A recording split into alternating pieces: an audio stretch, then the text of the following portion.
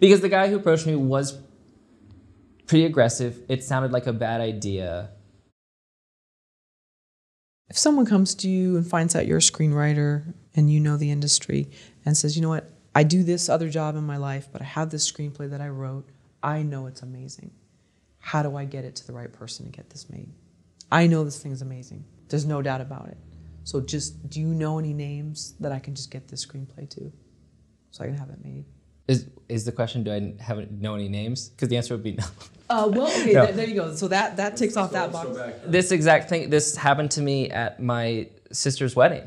Oh, okay. Yeah, That's weird because I was thinking about it last night. What if someone came to you? My sister's wedding last year, it was near the end of the reception, and I had given a speech. I was the man of honor, nice. And it was I think a decent speech. So a lot of people like, oh, are you a comedian, or do you? I said, oh, I write screenplays, so I write a little bit, and like, oh, okay. And I think maybe other people had mentioned that. And so later, this guy who I had never met before in my life comes up to me and he says, I have a great screenplay. I think it's really, it's perfect for this audience and here. So, what can we do with it? How funny. And I was literally thinking, like, what would happen if someone did that to you? Yeah. And you're sort of taken aback because it's funny because it's never happened to me here in LA where you think people would be talking about that more. And so I'm not even in that kind of mode. And near the very end of the reception, it's been, a big, full, long day, and everyone's tired, but still loose from all their drinks and everything. And this guy who I never met, he's not part of my extended family or anyone. I could not figure out how he was there at the wedding because he approached me alone.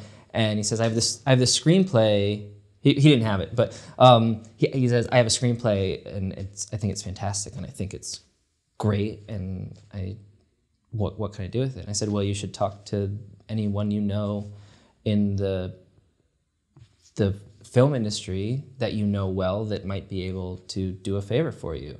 But I think the thing to remember in those types of situations, if you're the one approaching someone, is that it is a favor. So you should ask people that would be willing to stick their neck out for you because they know you. This man was a stranger to me, and reading a screenplay is a fair amount of work, even just from a time perspective. So even asking for that is a favor from a friend. And I didn't know that guy. And so that wasn't something I felt comfortable doing, because if I just accepted screenplays from every stranger that approached me, I would spend my life reading the screenplays of strangers. And so, yeah, I would just say maybe make sure that you know who you're approaching if you're going to say, I have a screenplay for you. That's really interesting because it was late at night and I posed this question to David. And I said, I wanted to ask you, David, that imagine someone came up to you. I envisioned it more at a restaurant and just said like, oh, hey, I do this for a living. I'm an accountant, whatever. Yeah. But I have a screenplay that I've written and I know it's fantastic. I know it's going to be awesome. What's the next step to get this thing made? And so I asked David his opinion and he gave me this very long, interesting answer. I would never have thought of that answer, but I think it's a touchy thing because and the last thing he ended with, it's probably not ready to be made yet. Yeah, and I think depending on whether you use that answer or not, or you're able to use parts of it, because the guy who approached me was pretty aggressive. It sounded like a bad idea, and I was uncomfortable in the situation. So I mean, that's all the context. I think if someone came up to me and they were sincere and respectful and was not doing it on the day of my sister's wedding, I would probably give a different answer. So let me think about what I would. That was kind of a bad version of someone approach. But if someone does that and they're genuine, if their question is, what is my next step? That I'd happily answer. It's when someone, it's the fact that I was approached and they said, what, can you do something for so me? what can you do? Yeah, and I think that's the big thing that really changes that conversation. If someone's asking for advice and they can ask respectfully and they say, I don't do this for a living. I am, like you said, an accountant or something else, but I have a really great screenplay idea. I would probably ask who else thinks it's a great idea. And if they don't have any answer to that other than themselves, I would say then you're not sure yet and you should give it to people to read. If other people are saying it's great, even if they're at first friends and family, then go to the next step and give it to other people. Look online for message boards and on Twitter. People are always trading scripts back and forth. Trade it with someone who has no stock in their personal relationship with you and is willing to tell you if it's great or not. And you can tell them, hey, I don't need any notes. I just want to know if this is good. And they can give you a one-note reply of, yes, I think it's good, or no, I think it needs some work. And if you continually get people saying, yes, I think this is good, eventually it will find the hands of someone who can get it into the hands of someone who wants to do something with it. But I'd say just recognize that everyone else working in Los Angeles and trying to work in Los Angeles and elsewhere within the industry also has a screenplay that they think is good, and they have written at least 5 times as many as you. Now, you might have a unique perspective because you're not, if you are an accountant for a huge firm and you have some really interesting stories from that firm, you might have a good screenplay about that. Does that necessarily mean the screenplay you have written is a good screenplay about that? I'm not sure. But you have a perspective, but you just might not have the screenwriting craft. So you might want to partner up with someone who does, that you trust. And it might take some time to build those relationships and to find those people. But screenwriting is not a hobby that usually turns into just a success. It might happen, but I think it's very rare. So if you have a screenplay that you think is good, there's a shot that it might go somewhere, but it might just exist as a really good screenplay for you. I think it's interesting too what you said. It's not so much don't approach somebody and say, what can you do for me? Do it from the what can I do to get it out there, not put the onus on you. Yeah, I think asking for advice, I'm always happy to talk about. And I think whenever someone asks me for advice, I always end up asking a lot of questions because there is no one way to do anything in Hollywood. So it's always about kind of, well, where are you right now and what is the best possible avenue to achieve what you want to achieve? So I'll always end up just asking a lot of questions before figuring out what I would recommend. And that I'll end up talking forever because everyone loves to give advice. It's very flattering to be asked for advice. It's not very flattering to be asked to do something for someone. And so figuring out that which one of those conversations it's going to be, I think is, on my end, crucial to figuring out how much I want to really engage with this person or maybe shut it down before the ask is coming down the line. I have a sort of self-policy of never asking anyone to read my work in like social settings. I have friends that we have understandings with, hey, when you have something, can you send it to me for notes? And if you have something, I'll give you notes. But that understanding already exists before I'm gonna send it to them.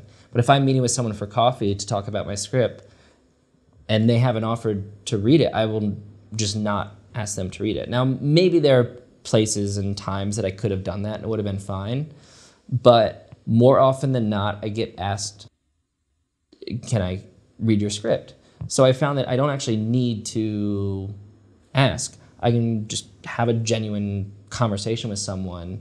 And if they're interested, they will ask. And if they're not interested, then I would have been wasting my time and theirs to ask them to read it anyway. If I tell them kind of what my story's about and they want to read it, they're going to ask for it. You don't have to go around offering your screenplay. If you have a good idea and you say, hey, I have an idea for a screenplay, it's kind of about this, and I'm interested in it, I probably will ask for it. If they're interested and they have the bandwidth to read it, they will probably ask for it. If you ask them to read it, it already puts them a little bit on their heels, because now it feels like an assignment, and, well, I wasn't necessarily interested in it, so I don't know. Now I have to gauge, like, is it worth, in this conversation, having this little bit of tension where I have to now say, no, I don't want to read it right now, or I don't know, come back to me when you think it's ready. You can usually get a sense from someone of how they're talking about it and where they might be, both in their career as a screenwriter or in their project itself, kind of where they are in the process, and if it's something that you want to do. And if it is at a point where I'm interested in reading it, I would ask for it. And I think that in most of my experiences, people have treated me the same. I rarely have to offer my work explicitly for someone to ask for it. And if someone doesn't ask for it, it's probably wouldn't have been in their wheelhouse anyway. Yeah, and maybe it's also too like an industry protocol, like the unspoken sort of thing, where maybe when people are new to LA or just to the world of screenwriting in general, it's just pitching whoever. But I've seen people at industry events just be brutally aggressive, and it's a turnoff. I've watched them with other people, with producers and different things, and, well, how do I get in contact with you? Oh, well, look, I'm on the internet, you can just look me up, and they're just like hounding this person, and I'm thinking, I don't think this is working for them, but I could be wrong. But I think there's just a way to do it, and I think it takes time to know that that's really not the avenue. Yeah, I think there's some people who have figured that out. They're charming, they're able to get in there and get people to read their work. I am not one of those people, and so once I stopped trying to figure out how to get people to read my work and just be a little bit more open and conversational about my work, I ended up getting a lot more read requests from that. Because I think people felt like I'm not trying to sell them on anything, I'm just talking. And of the people that have read my work since then, those relationships and conversations have all been better, because it's all people who have reached out to me to read my work. So it wasn't something that was forced upon them.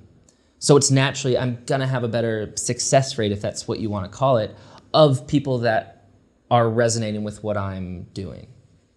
Yeah, and I think if people feel safe with boundaries and they see that you're not going to just totally hound them about something, I think they're more apt to be open to. Yeah, and I will say I've been that other person that is not getting read, and I feel like I have to get something in someone's hands, and I mean it feels desperate, because it is a little bit desperate, and I've been in those desperate situations where I feel like I have not had any screenwriting traction for months, and I totally sympathize with everyone that's in that situation. And everyone will. I've done it. I will probably do it again. Everyone's been there. It's something that we can, I think, work on, but I think it's human to be desperate for validation, but also for getting things going for your career. Right. But if someone's in the restroom and you're like waiting outside trying to pitch them, I think maybe that's, I mean, I'm not saying you're doing that, but I've heard of other people where that's happened. Yeah, I probably wouldn't wait outside a restroom. I would not, in any situation, I would not advise that. Or they're at a dinner with family, and I've seen that as well, and someone approaches them and, forgive me, I just need a moment of your time. And I think that's a real touchy thing to do that, Yeah, and I think one of the things to do to avoid situations like that is to try and attend as many industry events as possible, because people are going to be a lot more open in those situations, because someone that is there to engage with that part of their life. Someone who is at dinner with family is not in a professional setting, and they're not there to talk about your work. They're there to be with their family. So if you want to be in the situations where you can approach people and talk about what you're working on and meet people, then you need to be attending those events and not chasing people down in other areas of their lives. Right, because it could actually be a fantastic script, and now you've lost that opportunity because the approach was wrong. So yeah. Right.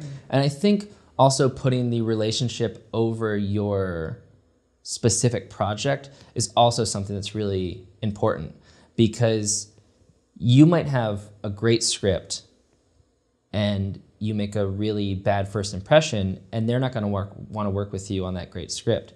But if you make a good first impression and your script isn't that great, but they really like you and they say, this one might not be for me, but keep in touch, it was really fun talking with you, then there might be something down the line when you do have a great script, or you have a great script and it's just not something that they're interested in right now.